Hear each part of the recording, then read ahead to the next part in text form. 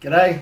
Today we're going to try something I haven't tried in the Robobrew 3 and that's underletting of the water in the mash. There's a few reasons people do this. Big breweries sometimes do it, it's just easier.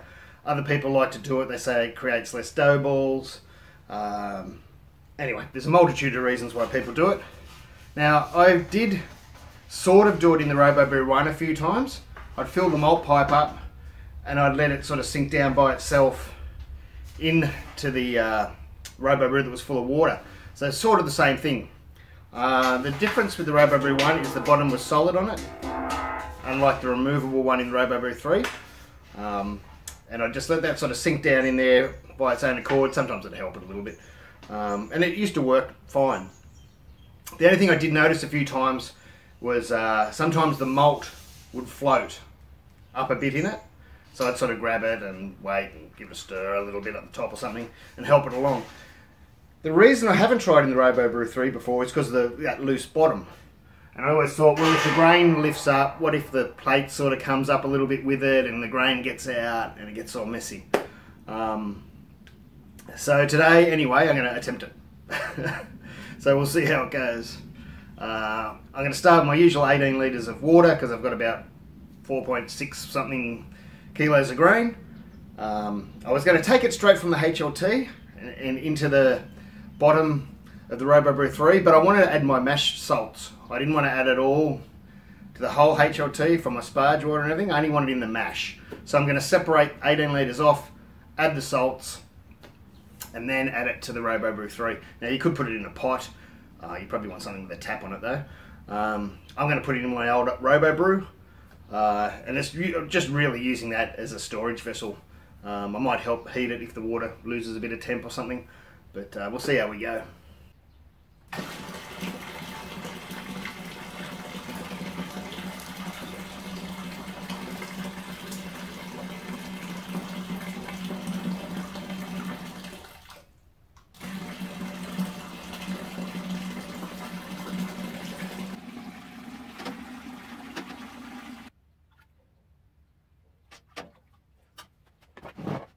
I'm not exactly sure how much temp I'm going to lose, whether I'm going to lose more temp or less temp.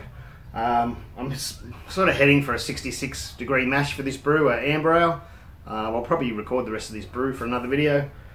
It's sitting at 73 now, which is a little hotter than I wanted it. But I wanted it about 71. But we might just run with it anyway. By the time I get the malt in, it might have cooled down a little bit. So anyway, put the malt in the pipe. I'm doing it all in the Robobrew just because it's easier than picking up, doing it outside and putting it in full of grain. So just the usual, pour it in, but there's no water.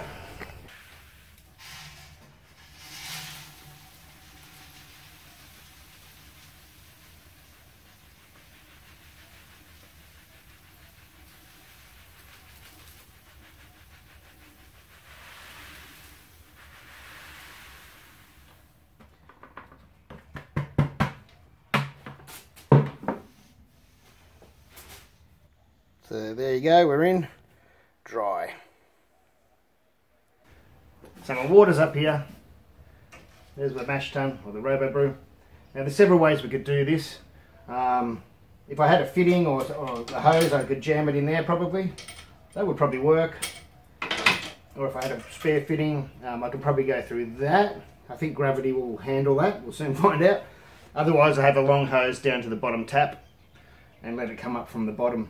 I've also thought about going through the centre pipe. There is a little bit of a gap where the two pipes join in the middle. So there'd be a little bit down the sides, but I don't think that would affect much. Today I'm going to try this. Haven't got any clamps. Hopefully it's going to be tight enough. I think I'm going to go with that. So there we go. Yeah, I can hear it going down there. Gravity's doing its thing. I don't know how fast we can go. I'm just going to go full at the start. If I see that grain floating up, I might slow it down. You can't see much from up there, so I can hear things happening. Just can't see anything happening yet.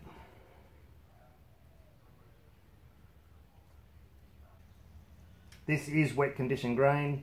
I did wet condition it yesterday and mill it yesterday though, which I haven't done before. I usually do it straight before I use it. I know I'm going to have a little bit of dead space in the Robobrew, which I might have to just pick up and pour in at the end. But hopefully it should be enough to get up to the top here. Can hear it, I can see down the sides, it must be getting close to near the top of the grain.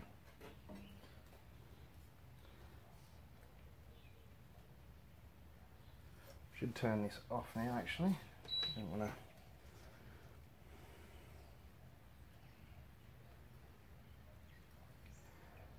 to. I just turned the elements on the Robobrew off on the one that was with my heating water, just in case it goes dry.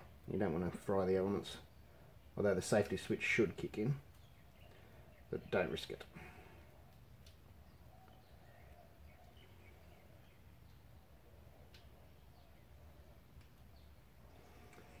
Oh, so I've run out of water in the Robobrew. There might be a little bit more I'm going to be able to tip up.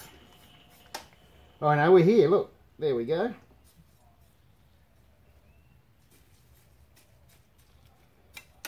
The water is there.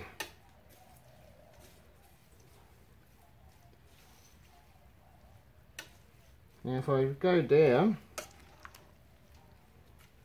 there's no dry patches.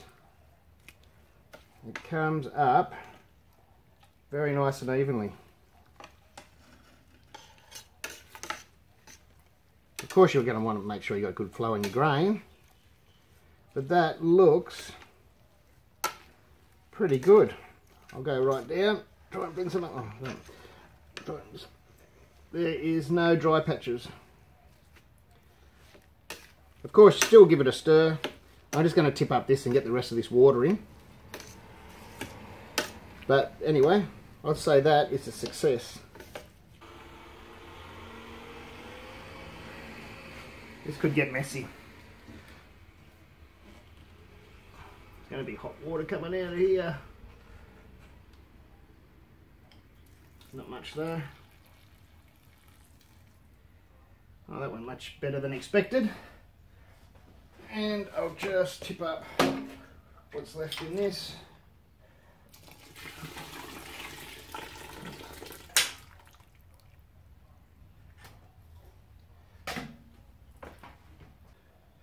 And there we go. That's perfect.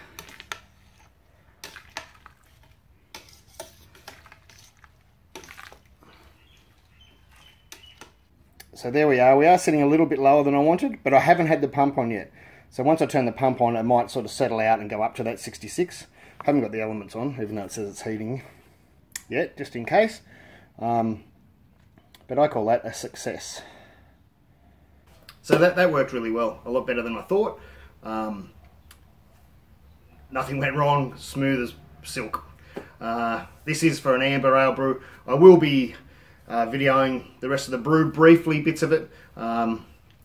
So keep an eye out for that video coming up. It'll take me a while to edit that one. So probably in a week or two, and you'll see that amber ale. Cheers.